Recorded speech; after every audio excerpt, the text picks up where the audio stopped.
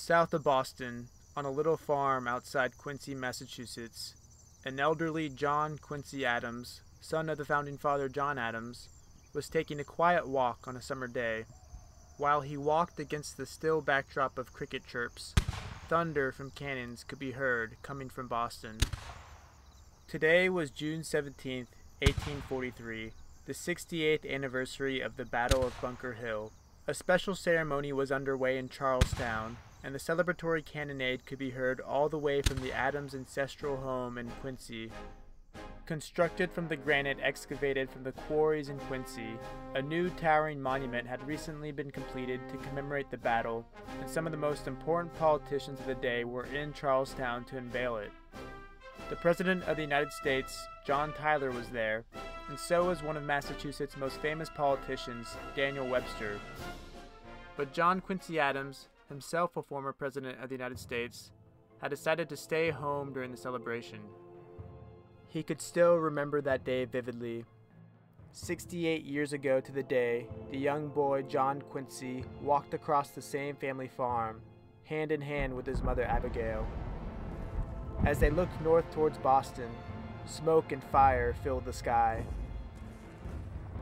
Thunder from cannons filled the air as Charlestown burned to the ground. The American Revolution now exploded in Boston, and the future of America was now at stake.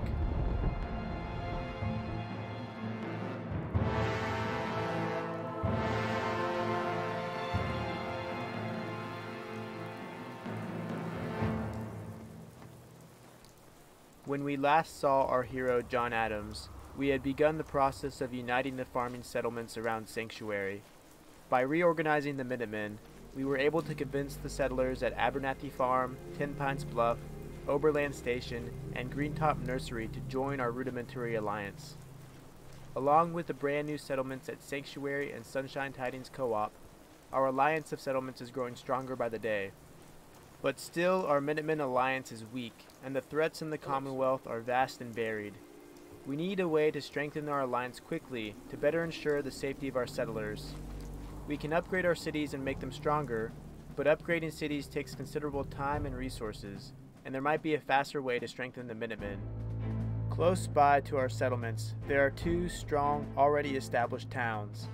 If the settlements of Covenant and Bunker Hill could be allied with, the Minutemen would become noticeably more powerful.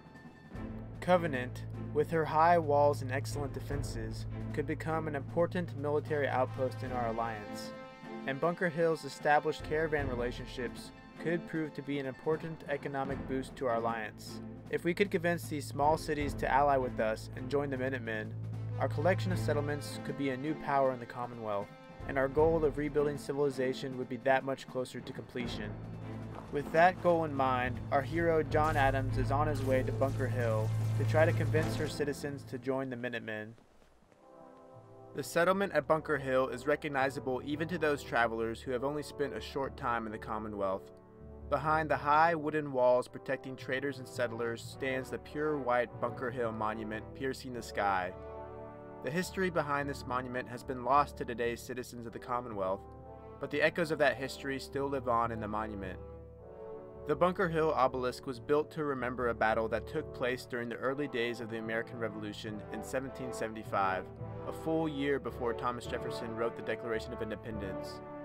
The historic Battle of Bunker Hill, however, didn't actually take place on Bunker Hill, and the Bunker Hill Monument isn't actually built on Bunker Hill either. The Bunker Hill Monument resides on a hill called Breed's Hill. Breed's Hill is where the heaviest fighting took place during that hot June day. The real Bunker Hill lies a short walk to the northwest from Breed's Hill. Back in 1775, huge hills like Breed's Hill dotted the landscape of not only Charlestown, which is the town where Breed's Hill and Bunker Hill are located, but of Boston as well. In Boston, Beacon Hill and Copp's Hill rose right alongside the colonists' churches and homes. Hills like these became landmarks for the city of Boston. Boston was inseparable from her hills. Atop the 138-foot Beacon Hill, Boston's highest hill, it was easy to see that Boston was almost completely surrounded by water. With the exception of the small sliver of land connecting Boston to the mainland, Boston was effectively an island. Fallout 4's Boston is much more like today's Boston, in which later 19th century Bostonians filled in the waterways around Boston to make room for new development. Back in the 1700s, much of Boston's land was still underwater. The area on Boston's west side, known as Back Bay, is called Back Bay because it used to literally be a bay on the backside of Boston. Only later was it filled in with dirt. Also, the castle, known back then as Castle William, sat on an island completely disconnected from the mainland. Many of these hilly islands similar to Boston dotted the coastline of Massachusetts. The neighboring town of Charlestown was topographically similar to Boston, with a slim neck that expanded into the island-like town of Charlestown, and with towering hills like Breed's Hill and Bunker Hill. Since only the slim Charles River separated Boston and Charlestown, the fates of these two cities were closely linked. Whatever happened in Boston affected Charlestown, and any battle taking place in Charlestown would have profound consequences for Boston. The Charlestown Peninsula would soon become the battleground for the Battle of Bunker Hill. But in April of 1775, on the eve of the American Revolution, that battle was still months away. When the Revolutionary War broke out in Concord on April 19, 1775, the fighting between the colonial militias and the British soldiers didn't immediately end at Concord. After driving the British across the Old North Bridge and out of Concord, the colonists kept pushing the British back down the road towards Boston. From behind the trees overshadowing the road, Minutemen and militiamen picked off shots at the retreating British. The fire from the colonists was constant.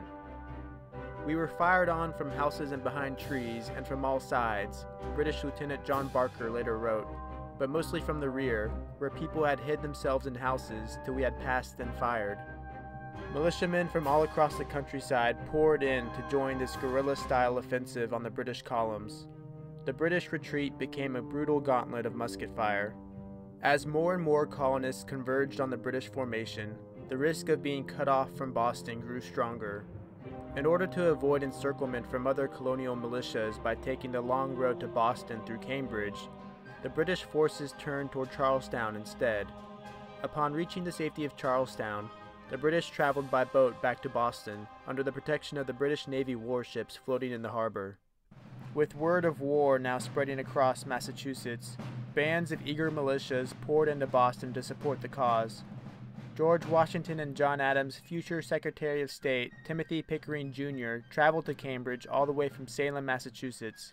Several hundred men under his command came with him. Some men even traveled further, coming from towns in Connecticut, Rhode Island, New Hampshire, and Maine. Over the following week, 20,000 militia and Minutemen crowded the areas outside Boston, including Cambridge. All were anticipating what would take place next. On the morning of April 20th, the day after fighting broke out in Concord, Timothy Pickering was asked to attend an impromptu meeting in Cambridge. All the key militia officers gathered to determine what exactly they should do next. With thousands of men now in Cambridge, important decisions had to be made. Even though the British were now back in the impenetrable island fortress of Boston, the colonists' impulses were aimed towards war. Joining Timothy Pickering for that morning's meeting was perhaps the most important patriot in Boston, Dr. Joseph Warren. As a practicing physician, Dr. Warren had a high standing in Boston society.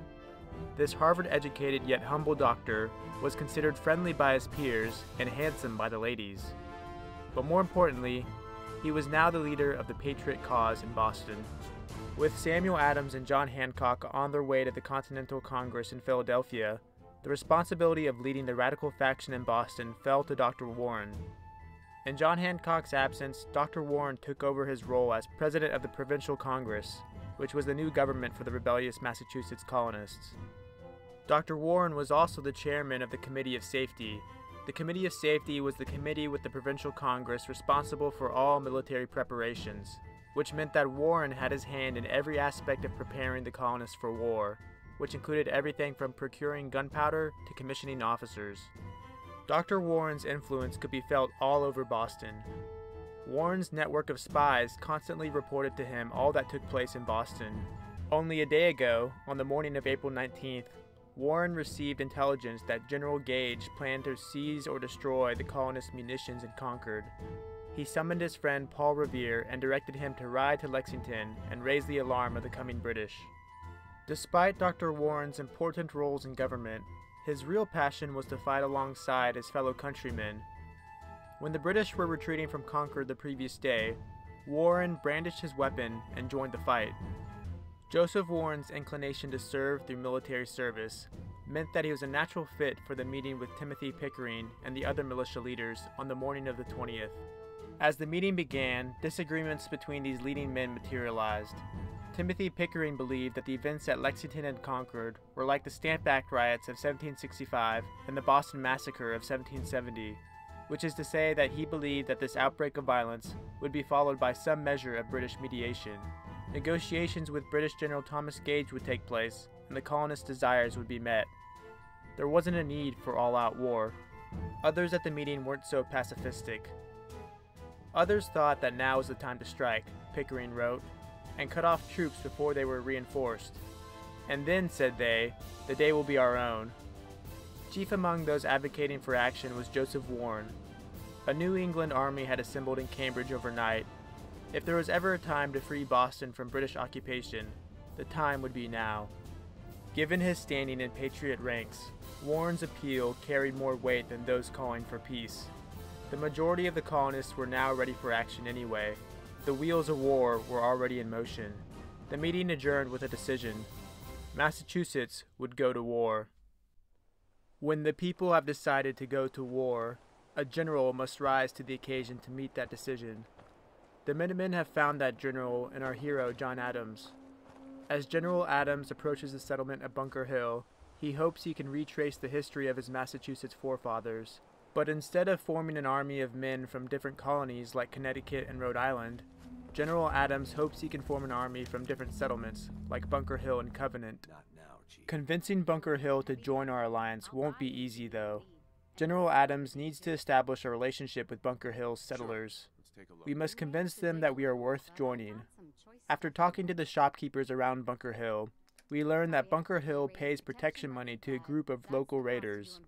These raiders threaten the prosperity of the people at Bunker Hill. Helping the people of Bunker Hill with their raider problem might be enough to convince them to join the Minutemen. And now that General Adams is starting to gain a reputation, even Mayor Kessler wants our help. Our town works because everyone knows we got the raider angle covered. The gangs get paid off and leave our caravans alone. But Zeller's army is getting greedy, asking for more caps. And after we pay them, the bastards still hit our people. But I found out the army's holed up in an old prep school. The job's simple. Deal with them. If we can free Bunker Hill from Zeller's raider army, Mayor Kessler might be convinced to join our cause. War with the local raider tribe is the perfect job for our general. The business of war always requires a general who is ready for action. But when war came to Massachusetts in 1775, the provincial army's general wasn't quite as ready as our General Adams. When word of the fighting at Lexington and Concord reached Artemus Ward, he was still lying in his bed. While the men from his town ran off to join the fight, Artemus Ward stayed behind in his bed, not because he was afraid, but because he was sick. Artemus Ward, the highest-ranking general of the recently formed colonial army, suffered from the stones. Incredible pain had kept General Ward bedridden for days. Unable to move from his bed, Ward was in no condition to travel when the alarm for action was raised on April 19th. However, early in the morning on Thursday, April 20th, Artemus Ward made himself ready. Dressed in his militia general's uniform, Ward climbed into the saddle of his horse and rode off towards Cambridge. The 40-mile trek to Cambridge took him all day, and the stones would have made the pain from the experience nearly unbearable, but the general's virtues would not allow him to rest at home. While well respected by his fellow New Englanders, Artemus Ward did not project the image of a dashing general. This heavy-set man enjoyed a quiet, sedentary life in the country, possibly a little too sedentary. All of this sudden action only showed that he was a little too sick, a little too exhausted, and a little too fat. But as soon as he arrived in Cambridge, General Ward called a meeting with all the ranking officers, the first official council of war of the American Revolution. The colonists had completely surrounded Boston. Camps of militias and Minutemen dotted the countryside, and, more importantly, troops in Roxbury cut off any supplies from crossing the neck into Boston. Boston, now an island fortress, could only be resupplied from sea. Soon a new ship named Cerberus sailed into Boston Harbor. Named after the mythical three-headed dog that guards the gates of hell, Cerberus carried something more than just supplies. Among her passengers were the Major Generals William Howe, Henry Clinton, and John Burgoyne, three British generals that were determined to unleash hell on the American rebels. As Lieutenant General, Thomas Gage outranked Major Generals Howe, Clinton, and Burgoyne, but their presence in Boston did not demonstrate a vote of confidence from the British government. Parliament and the King wanted results. Upon reaching Boston, Howe, Clinton, and Burgoyne were updated on the unfortunate British position in Boston. When General John Burgoyne learned of the impromptu provincial army surrounding Boston, he exclaimed, "What? 10,000 peasants keep 5,000 King's troops shut up? Well, let us get in, and we'll soon find elbow room." Although he was a bit of an arrogant showman by nature, Burgoyne did have reason to boast. This new lineup of British generals was a formidable team. Burgoyne himself had developed a reputation for bravery during his time in European wars. He also was an established playwright and a strong writer. His play, The Maid of Oaks, had recently met success in London. General Henry Clinton, on the other hand, was in many ways the opposite of Burgoyne's flashy persona. Shy and socially awkward, Henry Clinton didn't always get along with his peers. Despite being what he himself called a, quote, shy bitch, Clinton was ambitious and intelligent. He had made a name for himself fighting in Europe during the 7 Years' War, and now all his skills would be needed in America. Since Clinton and Burgoyne had served in Europe during the 7 Years' War, only one general had close ties to the colonies. Called to serve in America during the 7 Years' War, otherwise known as the French and Indian War, William Howe was the most senior of the three major generals. Howe had a reputation as a fighter. In 1759, Howe commanded a battalion of light infantry during the siege of Quebec. Howe's commanding officer chose him to lead a key assault during the battle, which helped secure a British victory. Even though Howe's service during the French and Indian War had earned him the respect of the colonists, it was Howe's older brother who was truly beloved by the Massachusetts colonists. In 1758, Brigadier General George Howe was killed during an assault on Fort Ticonderoga. He died while fighting alongside soldiers from the colonies. George Howe was so admired by the Massachusetts soldiers that the colony paid for a memorial for him in Westminster Abbey. Now, standing on top of Beacon Hill, William Howe looked out across Boston's Back Bay. These gruff and grimy militiamen in the distance encircling Boston were once his allies. Some of these soldiers had even served alongside his brother. Now they were his enemies. More importantly, they were enemies to the crown. Across the water from General Howe stood Israel Putnam, one of those soldiers who had fought alongside his brother. Israel Putnam had held George Howe in his arms when he died in 1758. Now a major general in the newly formed Army of Observation under Artemus Ward, Putnam stood as an adversary to the brother of the man he once fought with and admired. As April turned to May and May to June, both the British Army and the New England Army of Observation were at an impasse. The topography of Boston prevented both armies from attacking each other. Outside of a few skirmishes, no major conflict could take place. Serious military planning was needed in order to break the stalemate. Back in Boston, Thomas Gage discussed with his three major generals the best way to defeat the rebel army. They decided that on Sunday, June 18th, while many of the colonists were attending church services, Burgoyne would begin firing cannons at the New England Army's position at Roxbury. General Clinton would then cross the neck out of Boston and lead an attack on the rebel forces at Roxbury. While the rebels were occupied, General Howe would lead a group of soldiers to Dorchester Heights, east of Roxbury. Taking the hills at Dorchester Heights would give General Howe the high ground in the battle. The British would have the upper hand and could force a rebel retreat. After the New England Army was in full retreat, Howe would change directions and attack Charlestown on the other side of Boston. Once Breed's Hill and Bunker Hill were secured, a final assault on the Army's headquarters at Cambridge could commence. Their plan was a good one, and it might have been successful too, if it weren't for one problem. Word of their plan had already reached the colonists. Artemus Ward and the other leaders of the colonial army decided that preemptive action needed to be taken place to upset the British plans. Instead of trying to take Dorchester Heights, which would prove difficult, Israel Putnam suggested that the New England army should take the unoccupied high ground overlooking Charlestown. So, on the evening of Friday, June 16th, 2 days before the supposed British attack, General Israel Putnam and a handful of other officers led over 1,000 men out of Cambridge, across the narrow Charlestown Neck, and up the 110-foot-high Bunker's Hill. The official orders called for the men to ascend Bunker Hill and, under the cover of night, build fortifications to defend their position on the hill. A fort on Bunker Hill would provide a good defensive position against any British attempt to take Charlestown. For some reason, however, this plan was quickly abandoned. No one knows what truly happened that night, but after General Putnam met with 2 other officers, Colonel William Prescott and the engineer and artillery commander Lieutenant Colonel Richard Gridley, they decided that they should move on to take Breed's Hill to the southeast. Between the 3 officers, we don't really know who made the decision to move on to Breed's Hill, but the consequences of that decision were monumental. Although it was shorter than Bunker Hill, Breed's Hill was strategically more important than Bunker Hill. Breed's Hill overlooked not only Charlestown, but Boston Harbor as well. By building a fort on Breed's Hill, the colonists posed a direct threat to the British men-of-war ships in the harbor.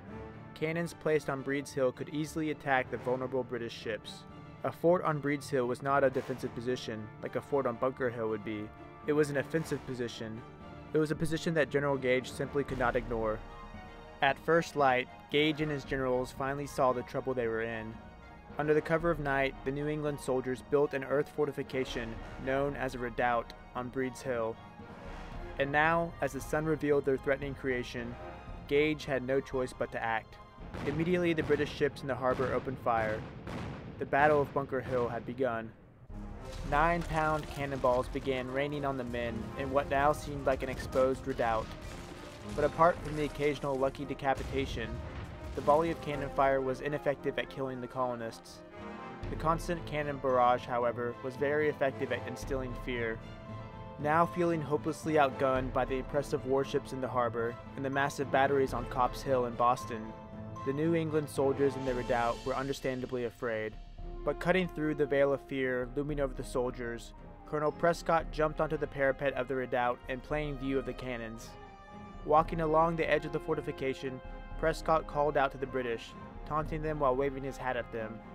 Across the water in Boston, General Gage could see through his telescope a man standing precariously on the edge of the fort. He handed the telescope to a loyalist standing next to him and asked him if he knew the man. The loyalist recognized Prescott as his own brother-in-law. "Will he fight?" Gage asked. "Yes, sir. He is an old soldier and will fight as long as a drop of blood remains in his veins." General Gage's troops were also ready for a fight. By early afternoon, waves of boats filled with British regulars were crossing the bay to Charlestown. Soon General Howe himself crossed as well. Once all of his forces gathered on the shores of Charlestown, General Howe would lead his army in battle. But it would take time for all his troops to muster on the edge of the peninsula, time that allowed the colonists to reinforce their position. In this extra time, much-needed reinforcements arrived for the entrenched colonists. 46-year-old Colonel John Stark from New Hampshire arrived with a whole regiment of fresh soldiers. Colonel Stark, like many of his fellow officers, had a reputation as a rough frontiersman. While in his 20s, Stark had been captured by a group of Indians, but they were so impressed by his bravery that they adopted him into their tribe. Now, as Colonel Stark reached the soldiers at Breed's Hill, he could see the extremely dangerous situation he had entered. Before Stark arrived, Prescott and his men built an earthen wall called a breastwork to protect the left flank of the redoubt. To further protect the exposed redoubt, other soldiers fortified a pre-existing wall running along the rest of the peninsula. By adding wood, stone, and grass to an already existing fence, the soldiers were able to make what was soon dubbed the rail fence, which provided a serviceable barricade along the width of the peninsula to the left of Breed's Hill. These fortifications, however, were not enough to impress Stark. Colonel Stark couldn't understand the thinking behind Putnam's and Prescott's decision to build a redoubt on such an exposed hill.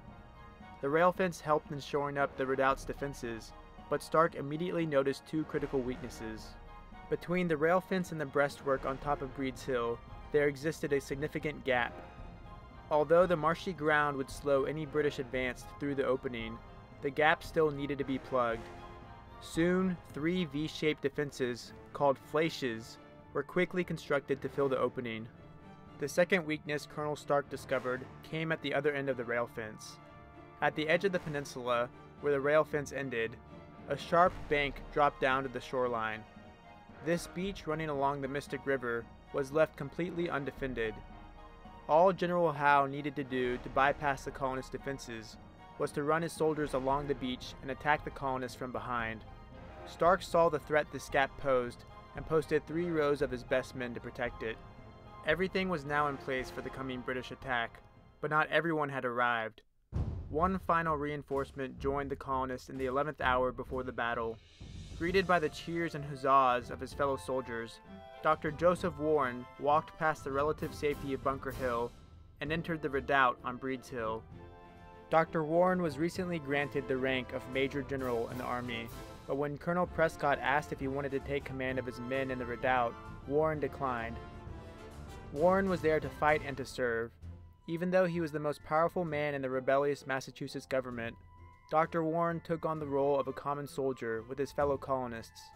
Dr. Warren's courageous step into the most dangerous spot on the battlefield boosted the morale of his fellow soldiers in the redoubt. He was there to fight. Now the men were ready for whatever General Howe had planned. Howe's plan to defeat the rebel army involved 3 simultaneous assaults. On Howe's left, a large force would attack the redoubt and breastwork on Breed's Hill. In the middle, Howe would lead another large force against the rail fence. And finally, on Howe's right, a smaller force would attack along the beach.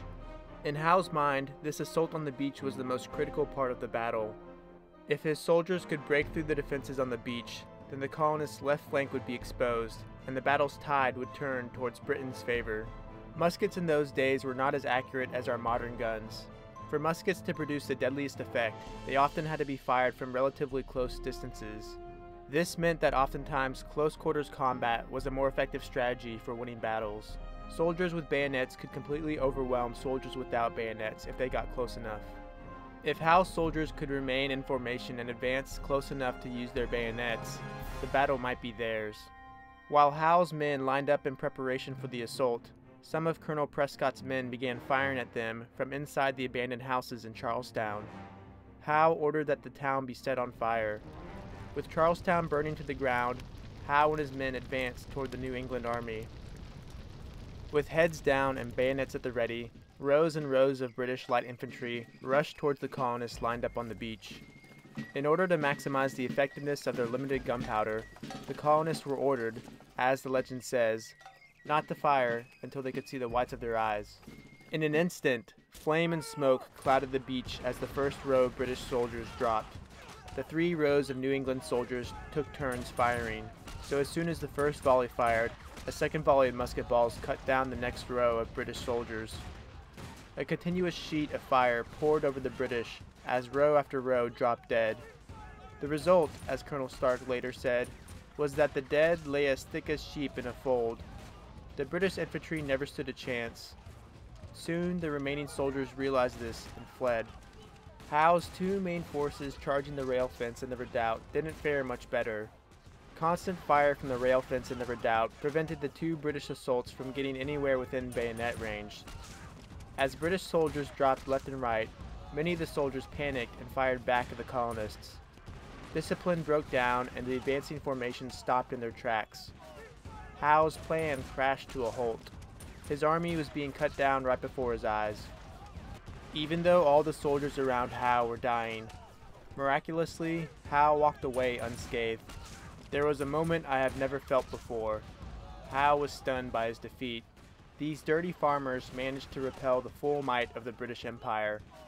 In anger and shame, General Howe walked back down the hill, passing through a field of his dead soldiers on the way. After the failed assaults on the rail fence and the redoubt, he gathered his forces and made plans for a new assault.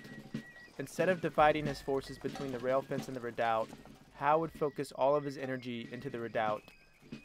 While cannons pounded the breastwork on Breed's Hill, General Howe organized his men into columns instead of lines. By advancing up the hill in single-file lines, the soldiers became less of a target for the colonists. Only the first man in each column was exposed to colonial fire, and if he fell, another man would replace him and lead the charge up the hill. In this formation, the British made their final assault up Breed's Hill. Despite the continuous fire coming from the colonists, the British soldiers relentlessly charged toward the redoubt. British soldiers collapsed on Breed's Hill as musket balls rained from the redoubt. It didn't matter though. The British were determined to take the hill. And soon they did. The British soldiers reached the top of Breed's Hill and stormed the redoubt. The redoubt was suddenly overrun by the British. The British bayonets sliced through the colonists as they attempted a retreat. The rage and ferocity of the British now fell upon the Americans. Colonel Prescott and General Warren guarded the retreat as their men escaped the redoubt. In the fury and chaos of the battle, as American and British soldiers fought hand to hand, General Warren demonstrated both strength and bravery. With a sword in hand, he rallied his men outside the redoubt as they were retreating, but about 60 yards from the redoubt, while still protecting his countrymen, General Joseph Warren was shot in the head. When General Howe learned about Dr. Warren's death the following morning, he thought it wasn't true. He couldn't understand how someone so vital to the American cause could put himself in harm's way on the front lines. Once Dr. Warren's body was verified, General Howe said that this victim was worth 500 of their men. When Abigail Adams learned of Dr. Warren's death, she wrote to her husband John Adams at the Continental Congress in Philadelphia. The day, perhaps the decisive day, is come on which the fate of America depends. My bursting heart must find vent at my pen. I have just heard that our dear friend Dr. Warren is no more, but fell gloriously fighting for his country, saying better to die honorably in the field than ignominiously hang upon the gallows. Great is our loss. Joseph Warren was only 34 years old on the day of his death. Despite all he had accomplished in the fight against the British, his greatest days were most certainly ahead of him. Now forgotten by history, Dr. Warren could have become one of America's founding fathers, comparable to Thomas Jefferson, James Madison, or John Adams. But instead, Dr. Warren's legacy was cut short by the legacy of war. The legacy of war that never changes. The legacy of death and destruction.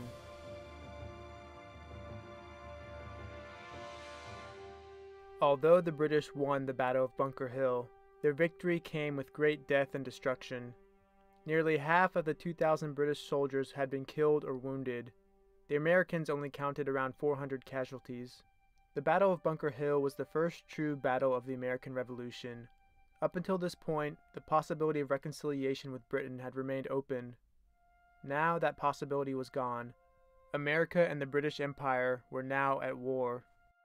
After the British took Bunker Hill, they did not have enough strength to pursue the Americans back to Cambridge. Another stalemate was reached, and the dividing lines between American and British troops looked eerily similar to what they had been before the battle. The British were still safely fortified in Boston, and the Americans still had them surrounded. If the siege of Boston was going to end, the Americans would need new leadership for a decisive victory. On his way to Boston to assume command of the American army, the newly commissioned General George Washington would meet that need. General Washington knew that he had a chance to end the siege of Boston and British tyranny in one final act.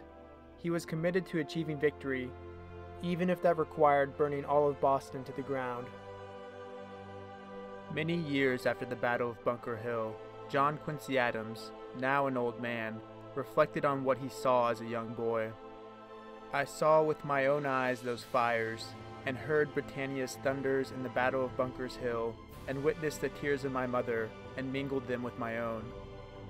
That tragic June day exacted a heavy toll on both the Americans and the British. But the blood spilled on that hill paved a path toward a new American way of life, a path towards freedom. And as our hero John Adams fights for the freedom of the settlers at Bunker Hill, we learn that the path towards freedom is not always a straight one. After helping Bunker Hill with their raider problem, Mayor Kessler is still reluctant to join the Minutemen. Yeah, right. The Minutemen abandoned our sorry asses long ago. A lot of people's kin died because of that. Listen, you did us a good turn, but it would take a hell of a lot more for me to want to deal with the Minutemen. Even though Bunker Hill would be a great ally, an alliance with them will have to wait. At least we can say that we are on the right path to earning their trust. Trust goes both ways, though, and as it turns out, Covenant wasn't as trustworthy as their pristine exterior led us to believe. Our disagreement with them couldn't be resolved through negotiations. Just like at the Battle of Bunker Hill, sometimes violence is unavoidable. Covenant will make an excellent addition to our Minutemen alliance. That is, once it's been repopulated. Until then, General Adams will continue to build on what he has. The Minutemen are gaining in strength, and now there is hope for a better tomorrow. But as history shows us, the pathway towards civilization is always covered in blood. For the hero and the statesman, his war is just beginning.